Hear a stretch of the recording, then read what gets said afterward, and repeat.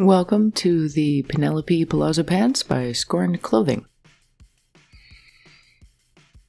I'm going to go over a few things while the video plays my list of materials. The thing that you're going to want to determine after you've put together your pattern pieces is the inseam measurement.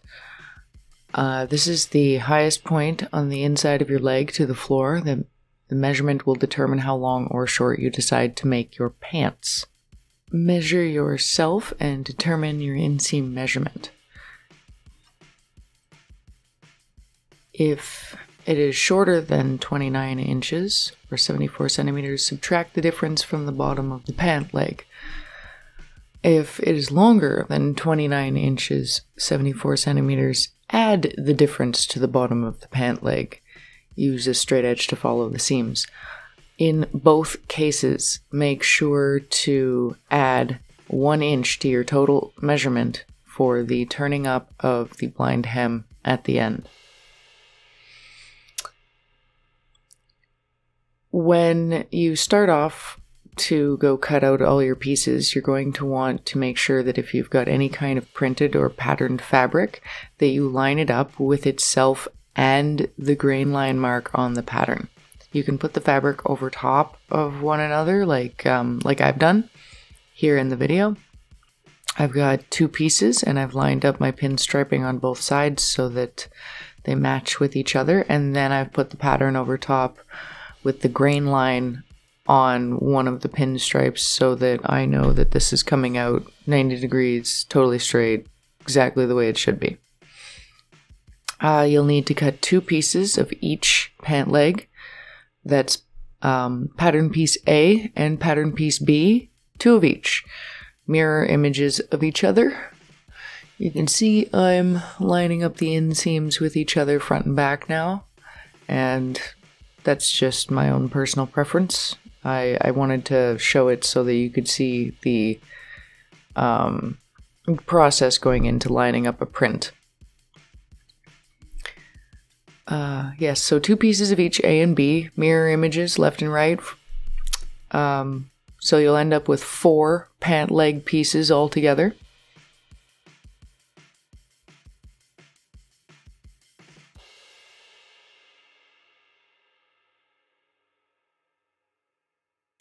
Right here, I've just made sure that my pieces are on grain, so they'll be 90 degrees. Because of the nature of the fabric I've chose, I didn't actually have to have them all sit the same way up like I would have with my pant legs.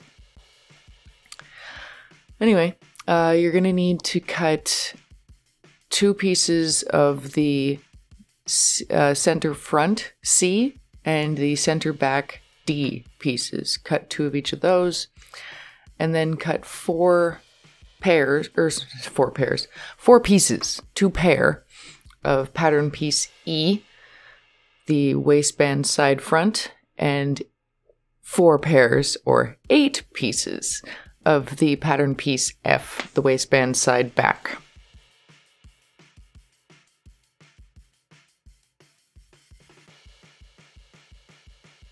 I didn't get my footage of me cutting out my medium weight fusible stabilizer, but it's not like you're missing much.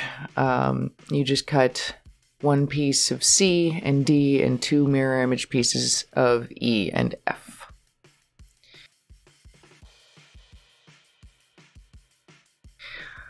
When I went to go iron these out, it's rather simple when you figure out the stabilizer, but I'm lining them up so that I can just make sure that there's no possible way I could mess this up, because I want mirror image pairs. And then iron to the specifications of your fabric that you're using. And you'll notice that I'm being meticulous in putting them all back. That's just for my own comfort.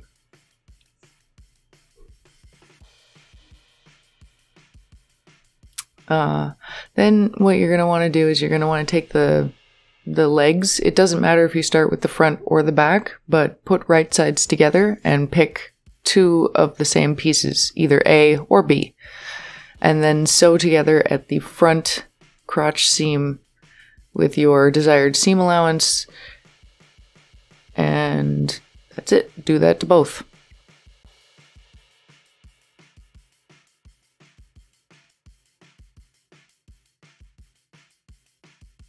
Then you're going to want to open them up, I guess. Yes, open them up so that they look like pant legs rather than just two pieces stuck together. And put both the front pieces and then the back pieces together, right sides together.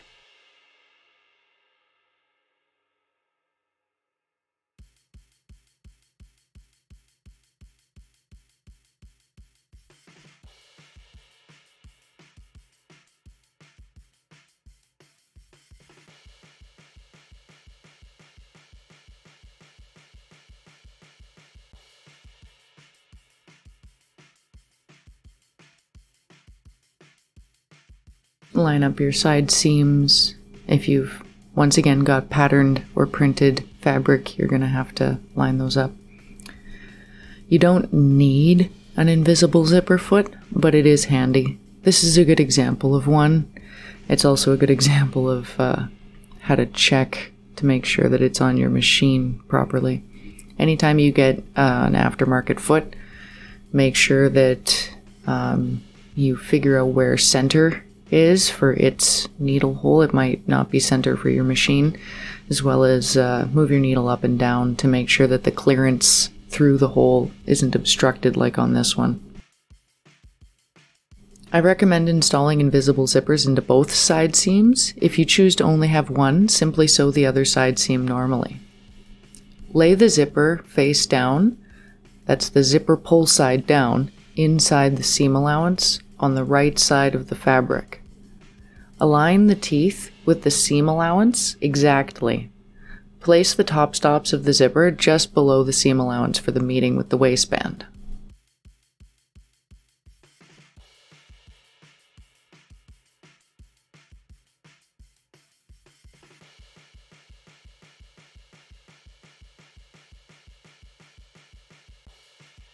You can pin in place and then open the zipper.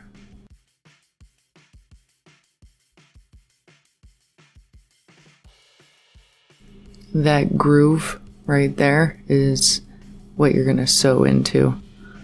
You can pin along this whole way, making sure that your teeth are in line with the seam allowance if you like.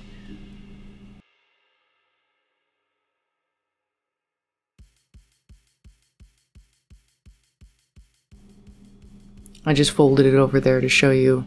That's how you check to make sure that you've got the right sides together, that's what you'll see when the pant leg is closed. Your teeth, if using an invisible zipper foot like I am, should be taken up by the groove on the opposite side of your seam allowance. Sew all the way down until you can't sew anymore, back tack, and finish.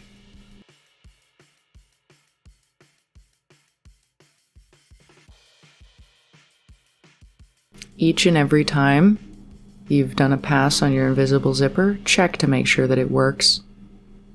Then do the other side. Same thing. Go as far as you can, stop, back tack, test to make sure it works. Then we've got to finish the bottom of the seam. You're going to want to put on a regular zipper foot now. And don't put it on the wrong side of the needle like I did. I like to pin my seam allowance all the way to one side, marking at where I had originally stopped in my seams for the invisible zipper. And try and take up the other side to keep it so that I can see where I'm going with it. Watch right here. This is pretty funny. I realize what I've done right away. Oh!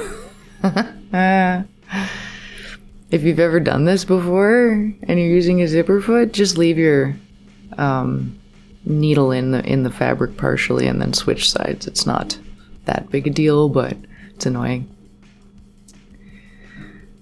Try and get as close as you possibly can to your original seams with your invisible zipper, because you want them to mesh with the seam allowance for what you've allotted exactly and end without any puckers.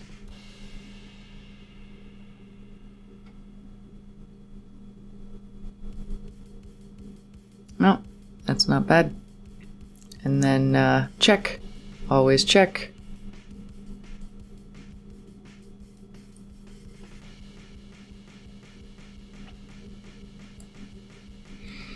And then press. Give it a press. I like to press the other seams while I'm here as well.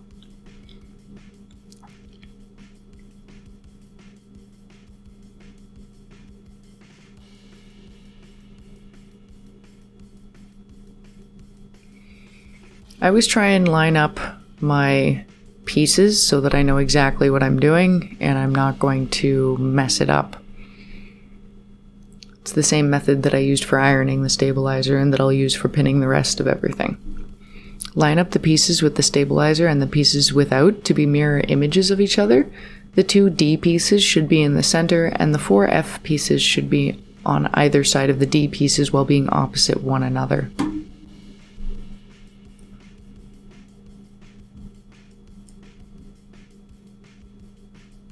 I encourage you to use the method that I'm using here because it's the most foolproof method I've personally found, and trust me, if I can mess it up, I will.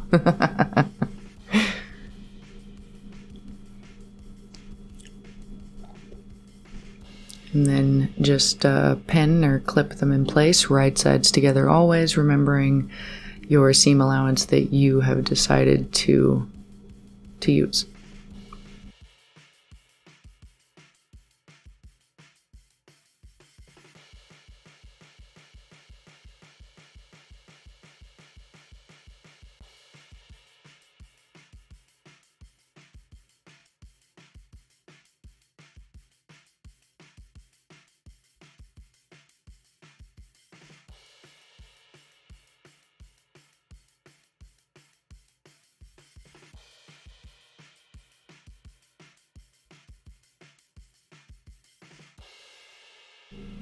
I always like to try and pull up my tails. It's a good habit to get into.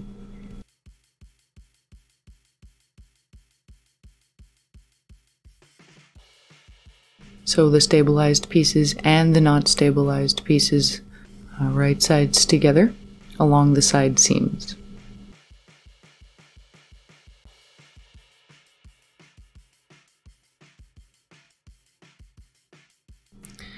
And then we've got to make a channel for our boning. So we're going to take our seams and we're going to push them to the outside. And then we're going to sew it down more than 1/4 inch away from the original seam. This will create the channel that we use to insert the boning. Do this for both the stabilized pieces and the ones without. We're only inserting channel into the stabilized pieces, but we want to anchor the other pieces so that they're neat and tidy.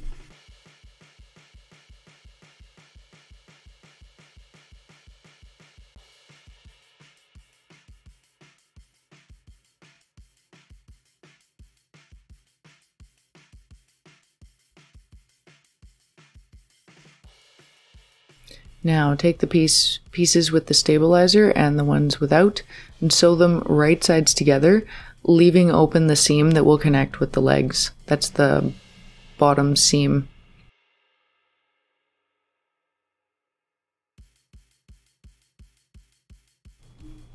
We're going to sew sides along the top and back down. That's it.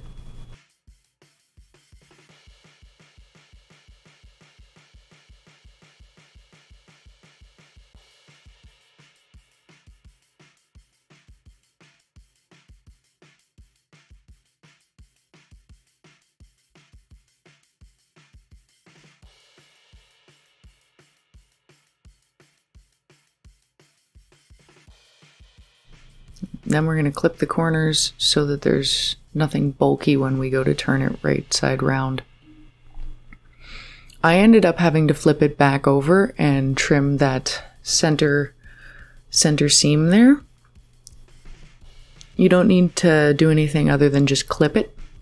You may not need to have that step, but I ended up needing it because it just wouldn't fold the way I wanted it to. It wasn't coming right side out completely.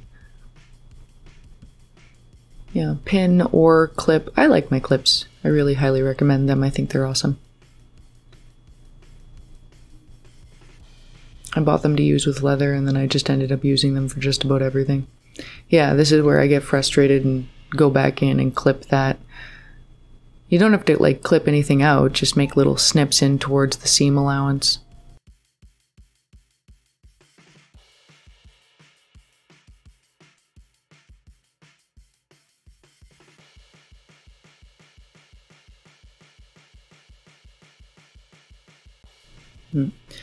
You can also do this while pressing if you're inclined to, and probably doing it the proper way, then go ahead and press. I just prefer to roll the seam outward with my fingers, and then I'm going to top stitch it so I do all my pressing later. And then we insert the boning. What you want to do is go all the way in and then mark where you're going to pull back out. So either with a pen, I do it with just my thumbnail. I grab it and then I pull it back out my chosen seam allowance, and then I cut it off flat at the fabric where it meets. That way, when I smush it back in, I've got my seam allowance remaining on the fabric without any boning that I have to sew through.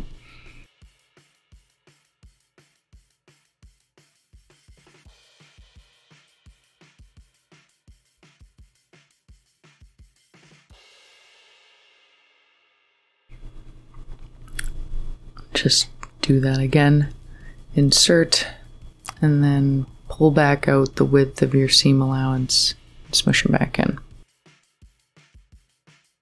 Now we're gonna wanna sew a 1/4 inch or more, preferably more, like little 5/16 or whatever, away from the edge of our fabric so that we can create the channel for our boning while top stitching. So we're gonna go 1/4 inch away, top stitch, and then end 1/4 inch away so that we can insert the boning afterward.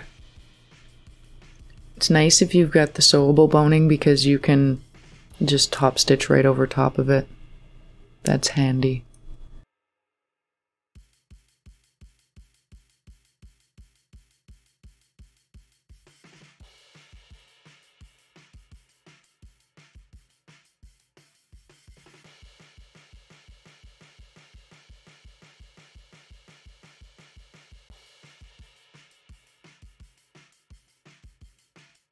And then insert the boning along the sides of the waistband back exactly like you would have before. Same all the way in, pull back out the seam allowance and mount, clip off, and then push it in so that you've got your seam allowance. You don't need a serger. You could just sew it shut and then finish the edge with a zigzag if you don't have a serger. And then we're going to do the same sort of thing to the front waistband section. You're going to line up the pieces with stabilizer. You're going to line up the pieces with stabilizer on one side and the pieces without on the other. Maybe mirror images of each other. The 2 C pieces should be in the center, and the 4 E pieces should be on either side of the C pieces while being opposite one another. And then either clip or sew, or sorry, clip or pin so that your side seams are together, right sides facing each other.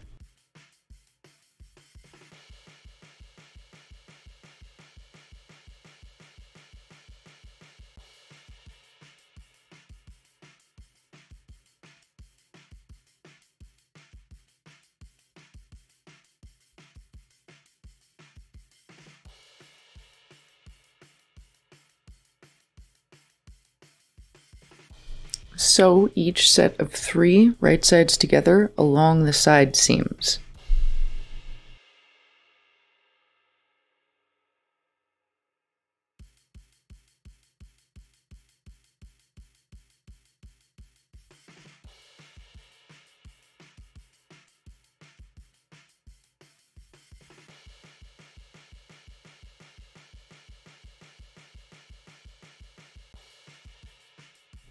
Now we're going to do the same thing that we did to the rear waistband pieces, except instead of pushing them to the outside, we're going to push them to the inside.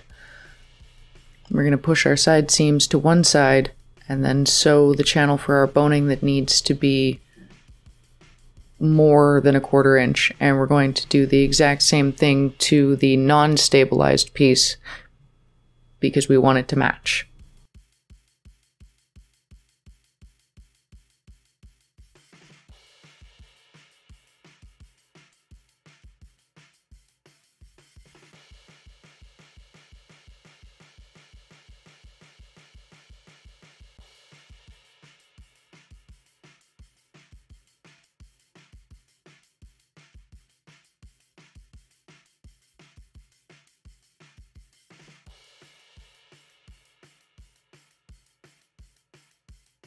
Now we're going to sew these 2 pieces right sides together, leaving open the bottom seam that we're going to use to attach the legs.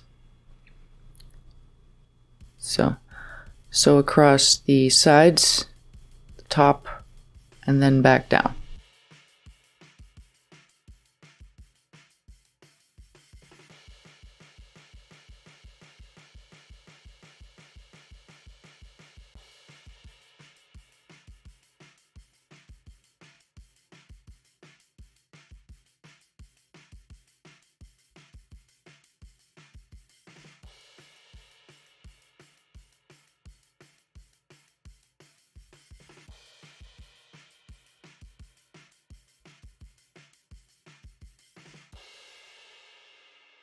Once again, we must clip the edges so that when we turn it inside out, or sorry, right side out, it's not bulky and we get a nice clean edge. You will need to clip in towards the seam along the seam allowance for the top, because otherwise you won't get a good turn on it. So clip, clip, clip all the way along. Make sure and trim any corners, including the top corner, because that'll get, even though it's a mild angle, it'll get bulky on the inside if you don't. Clip to either side of your boning channels very closely.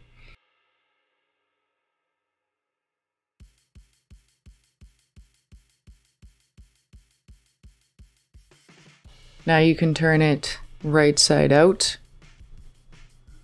And we're going to do the same thing we did with the other one, which is you can iron it at this stage.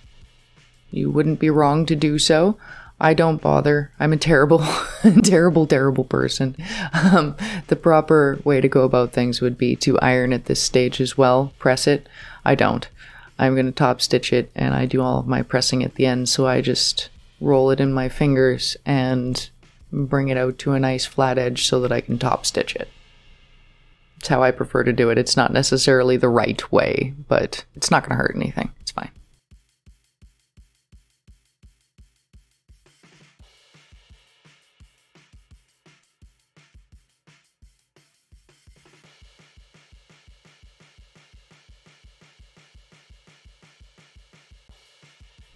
And then we're going to make sure that we leave pieces for our boning yet again along the side seams. When we do our top stitching, we've got to leave that 1/4 inch channel so that we can insert the boning along the very ends sides of our waistband section.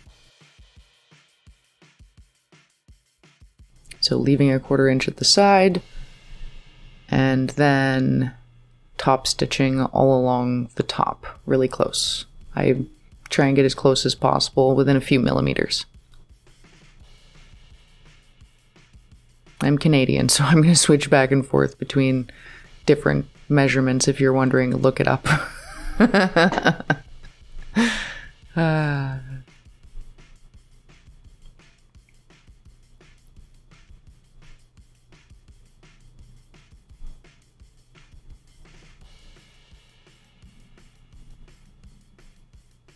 Now I'm going to go through the same process to insert the boning as I used for the other ones. If your boning has a curve to it like mine does, I suggest having the curve be towards the outside of the garment. In other words, if you were to look at it from the outside, the curve would be concave rather than convex. Now I'm going to finish that edge. Once again, you don't need a serger to do this. You could just straight stitch it and then finish the seam allowance with a zigzag to keep it from fraying if you don't have a serger. Now is when I sew up my inside flaps that are going to cover up the spaces for the grommets. Make sure that you leave one of the short sides open. Sew up one short side and both long sides, and they will have a right and a left. It doesn't matter which one you choose, just make sure they pair up. And then trim your edges so that when you turn it inside out, it is nice and flat and there's no bulk. Turn it inside out. Whee! And then clip or pin to flatten. Once again, if you are being super proper way of doing things, you could iron at this point, do some pressing if you'd like. If you wish to do that before you do your top stitching, you're more on top of doing things the right way than I am. I've never had a problem doing it this way. I'm just going to roll my fingers to bring the seam edge to the outside as much as possible. Use my stitch ripper to poke that little corner out there, and then clip. I love my clips.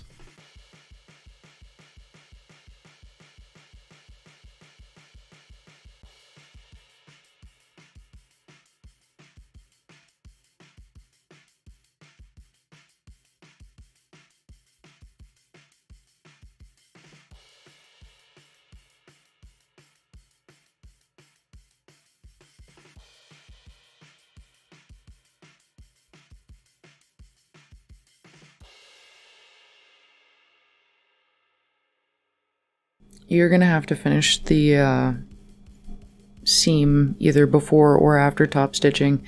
If you have a serger, do it after. If you don't have a serger, I would suggest turning in the edges of your little flaps and then top stitching that along with the top stitching of the whole thing. I have a serger, so I don't bother doing that. I just top stitch it and then serge the ends, but that's what you can do if you don't have one. And then top stitch, make it pretty.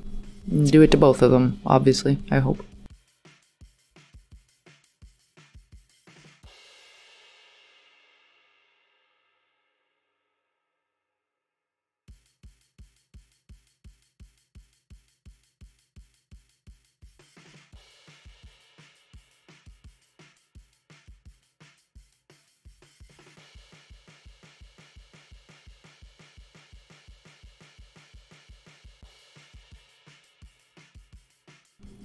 Alright, now we're going to attach the waistband to the pant legs. So pick whichever side you're working with first. I decided to do the front, and then make sure that your side seams with the invisible zippers are open. If you only did one side, then don't worry about it, just open the one side. I started at the center. I definitely recommend that you start at the center seam, line up the two centers, and either pin or clip, working your way to the outside edges as much as humanly possible. You might need to do a little bit of like fudging and adjusting because the tops of the invisible zippers also haven't been completely finished, which is what we're going to do here.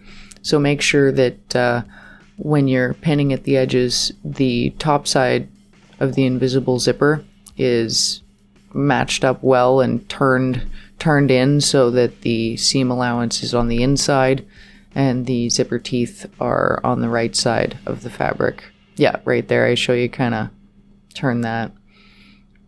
And yeah, working towards the outside edges, just be patient, clip and pin, or clip or pin. Make sure that your kitties don't walk across your fabric.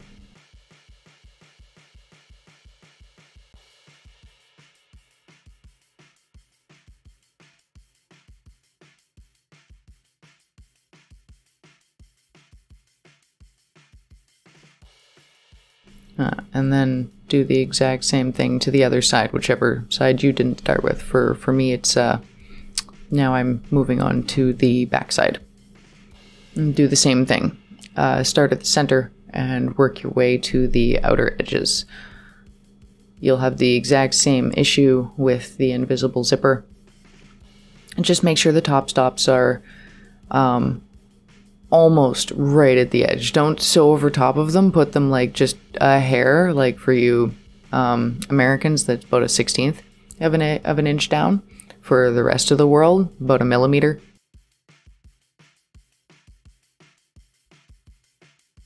See, I kind of do the edge and then I move over to the center.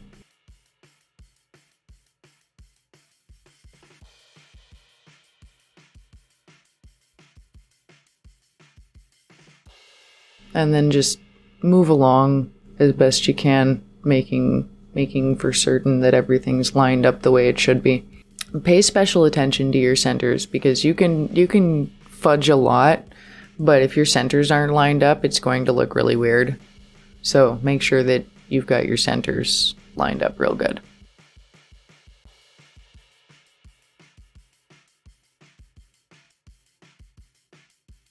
There we go. Time to sew her up.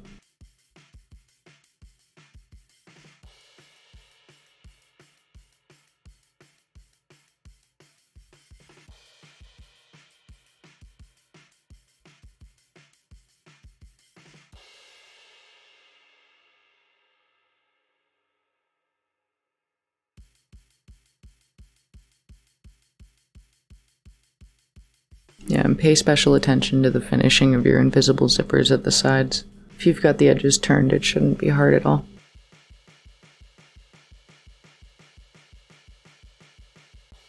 When I came to the front, I ended up clipping that. I wasn't sure where it was going to end up, and I wanted to clip it exactly. Clipped it right at the needle edge so that then after I had clipped it, I could fold it over and the needle would move right over top of it without any puckers.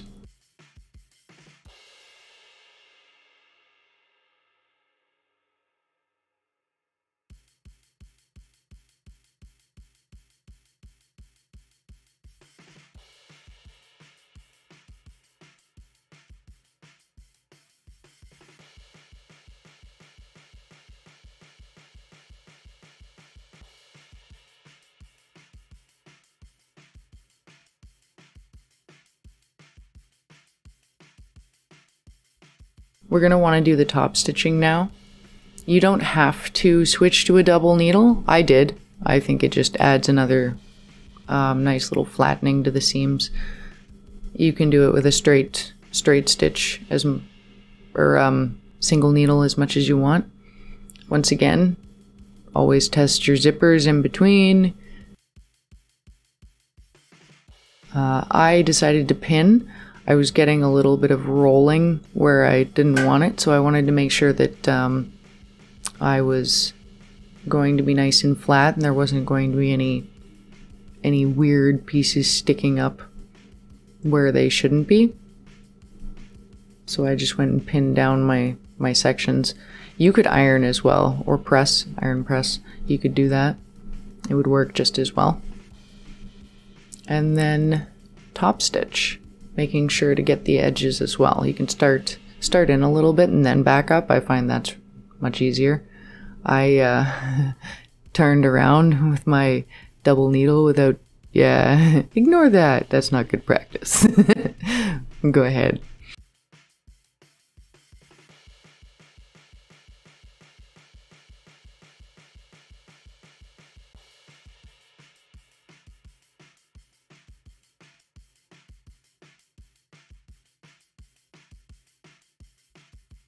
And then if you need to, you can pin the back. I didn't need to pin the back. It didn't have the same issue. So I just went and sewed right over top.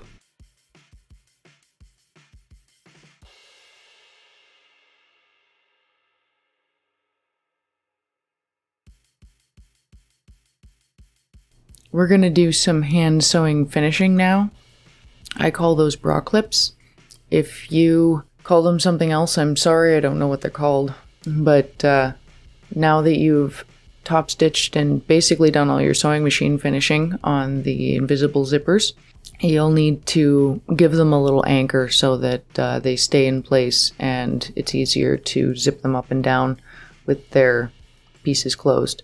So align these so that they're not pulling too tight or falling open, and then hand stitch them on just behind the zipper top so that they can't be seen.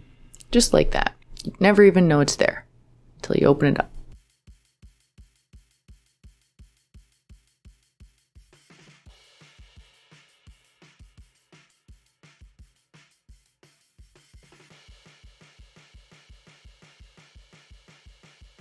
And then there's a special way of finishing the invisible zipper ends. Just anchor it right where that where we finished it. Go a little bit further down to the end of the zipper, and then always working within the seam allowance and not actually the pant leg itself, just the seam allowance.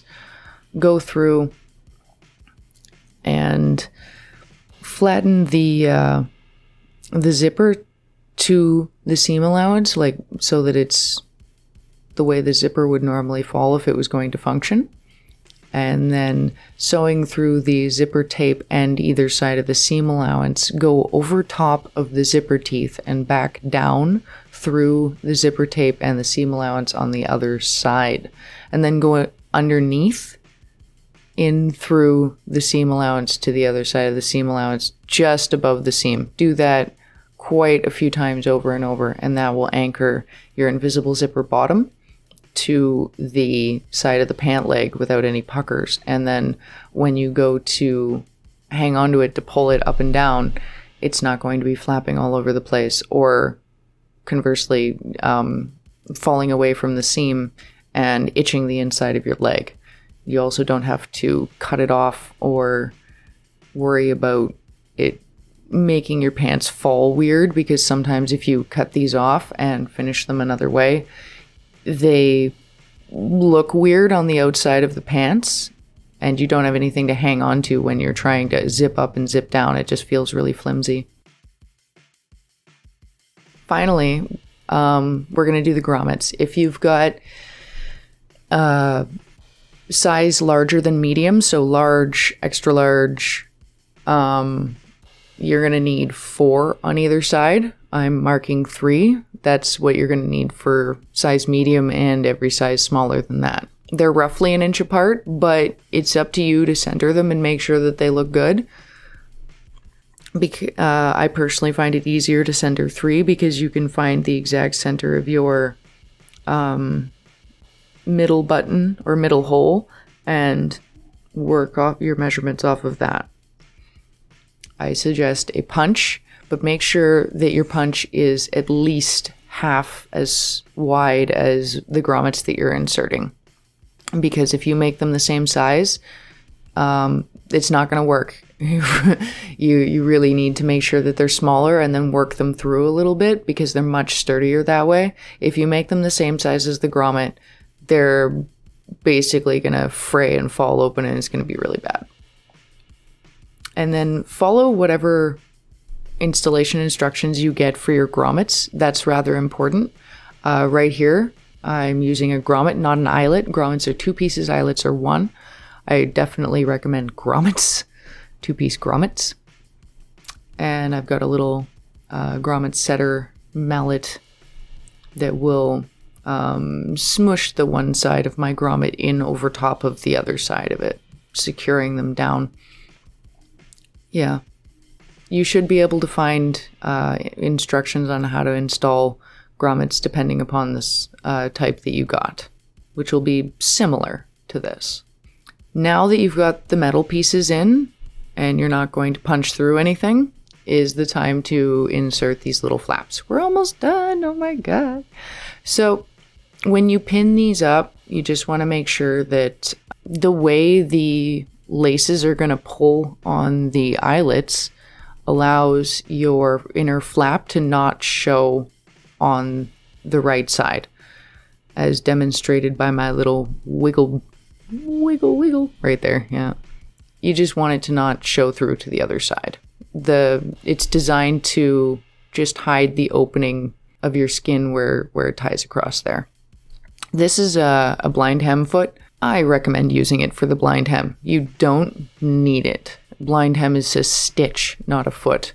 And how you do it is you fold up your amount. I've folded it up an inch, and then you fold the whole thing over so that you're stitching on the salvage or trimmed edge of the actual hem that you've turned up rather than the pant leg that will be showing. I'm not entirely going to go through a blind hem tutorial in this. If you want it explained further, go ahead and look it up. It's not complicated. And then finish both legs like that and press. I don't show the cutting of my ties in this. If you want 2 ties, just cut your 1.5 yards, meters, whatever in half, thread it through, and then you're done. Ta-da! Go wear your pants.